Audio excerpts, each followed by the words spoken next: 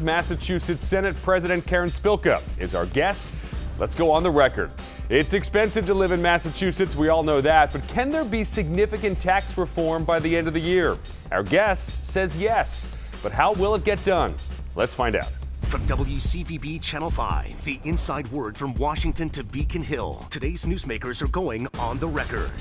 And welcome to OTR. I'm Ben Cimino, along with News Center 5 political reporter Charmin Sacchetti. Ed Harding is off on this holiday weekend, and Senate President Karen Spilka joins us at the table. She's a Democrat from Ashland, representing the 2nd Middlesex and Norfolk District. She served as Senate President since 2018. She's a lawyer, an advocate on mental health issues, and holds degrees from Cornell and Northeastern. Thanks for being with us on a holiday weekend. Thank you for having me. Yes, nice to see you. And so let's start with tax reform. For more than a year, people here in Massachusetts have faced rising costs for housing, utilities, and also groceries. More people are leaving the state. The governor says tax relief is needed to keep this state competitive. When will lawmakers get back to work and deliver on the tax cuts that they promised more than a year ago? Well, tax relief is still a top priority for me. I said it last session, and it still is the top priority for me to get done. I'm really proud of the Senate's version of tax relief. We focused on relief for working families, expanding and shoring up the middle class, and doing things like helping our renters, our seniors, our homeless, a lot of money for housing production and other things. But we didn't wait. Our budget has a lot of relief. We have the universal free school meals so that not only will our kids not go to school hungry, that's $1,200 per student for each family that they save under that program. We have early education and care, $1.5 billion to help not only the providers, but give assistance to the families to make it more affordable for them. We have free community college for over 25 and free community college for those aspiring nurses, which we need desperately in our system. And we are going to be talking about that. But when do you think that taxpayers will actually start to see bigger changes, the bigger changes that were floated to them more than a year ago? Well, I just wanted to mention that those in the budget are also humongous. Free community college, that is a really big change. But as far as checks, though, getting checks back in the mail, we did get checks last year, but it wasn't from the legislature. The governor, as you know, implemented that. Right, well, but it was the state implemented it. Right. Basically, it was the 62F issue. I mean, the relief under the tax plan is earned income tax credit, rental assistance, child care, the estate tax, and other things that we are picking up and working on. And as I said, it is and it remains a top priority. With such a short window, though, just as you're getting back to work after Labor Day and before you break for the holidays, do you think something can get done in that amount of time? Yes, I do. Both houses, you think you can both find agreement? Yeah, I do. All right, as you well know, we have a transportation system in crisis. 8 months into this new Democratic administration, Gina Fiandaca, probably the most important cabinet secretary, departs.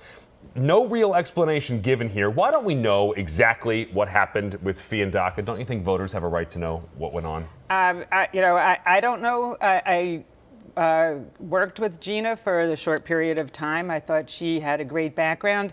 I wish her well, and I believe who's taking over, at least on an interim basis, will be terrific as well.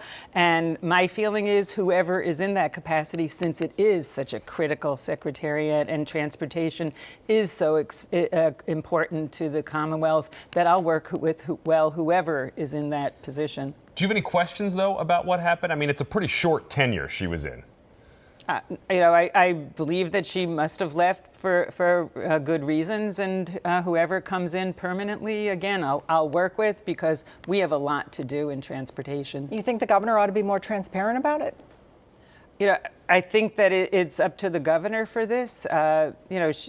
Whoever comes in, I assume that the person who's interim will work well and be out there and make some changes, hopefully, and work with the MBTA and our RTAs across the state and improve our commuter rail and all the other issues that are before us. All right, let's move to the migrant crisis, something that made big news last week. Governor Healey is calling up the National Guard to help Massachusetts handle it. She's already declared a state of emergency. Massachusetts is spending $45 million a month to help shelter migrants now.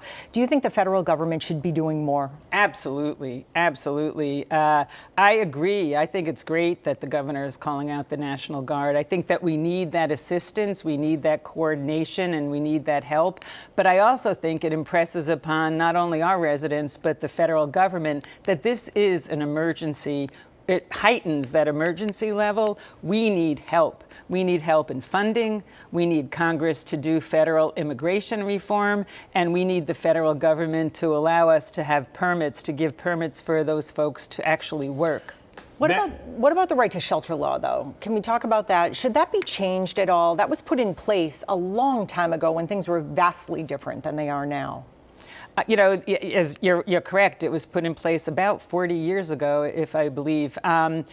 So it hasn't been a problem before. I don't think that that is the biggest problem now. I think that we do have folks coming over. Some of the folks that are falling under the right to shelter and the need for shelter are our residents as well. So again, I think that if we have some more federal assistance and help in the areas that I just outlined, that we'd be able to deal with this better. But it is an emergency. Yeah. These are folks that... But you don't think the law should be changed at all? It's something certainly we could look at, but I think these are children and families, and again, we're all immigrants. Unless your family is of Native American descent, we're all immigrants. My grandfather fled Europe with just the clothes on his back. He woke up one morning, his best friend was literally hanging from his town square, and his father said to him, "We need to get you out, you're next." So people are leaving a lot of the countries to save their lives and their children's lives. All right, State Auditor Diana DiZoglio is pushing ahead in her fight to audit the legislature. She's asked the Attorney General to support her office in trying to take the House and the Senate to court. She's also considering a ballot question. Do you believe the voters here should be the ultimate decider in whether the auditor has the power to audit the legislature? Well, I believe that right now the auditor does not have the power, either statutory or constitutionally, under the separation of powers. And that is consistent with the prior auditor's position as well. I believe that it's important for folks to know the Senate does believe in transparency and accountability. We perform annual audits every single year by a certified public accounting entity that does governmental audits. When they're done, we put them on our website for everybody to see. We have all of our spending, payroll, financials on the comptroller's website. So we are transparent and accountable under that. If folks want to know what's going on in the Senate, they can follow through journals and calendars and other things that are on our website so people can see all of that. So it sounds like you don't support a ballot question here that would put this matter to the voters. Well, I believe that there still are not only statutory issues, but constitutional issues. All right. And one of your top priorities passed this summer with some caveats. We talked a little bit about that at the top of the show.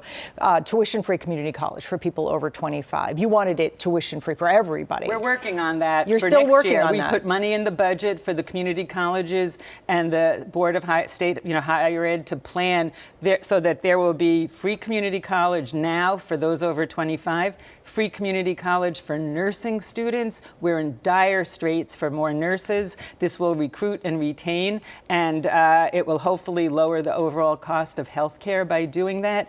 And then starting in the fall of 2024, there will be free community college for all. No, go. I don't want to interrupt you, but I want to get, before we go to the break, let's talk about, you also want to focus on early education. Do you think it's time for Massachusetts to pass universal pre-K? Some other states have done that in the Northeast.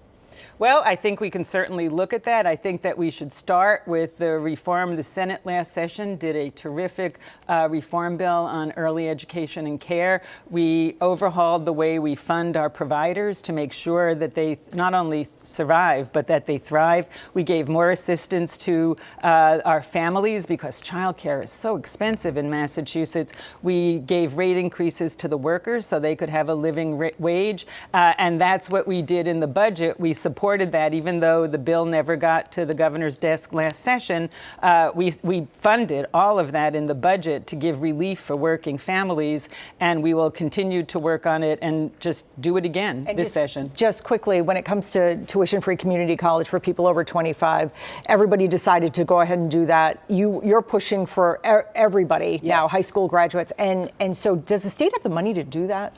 Yeah, yes, it does. And right now there is a declining enrollment in community college. So there are seats. So when people go, they pay tuition, whether it be in-state tuition or out-of-state tuition if you're coming from out of state. But that's why, tuition equity was so important, to give these students an opportunity to let's harness their talents and use them. Again, we have a workforce shortage in almost every area of our economic sector.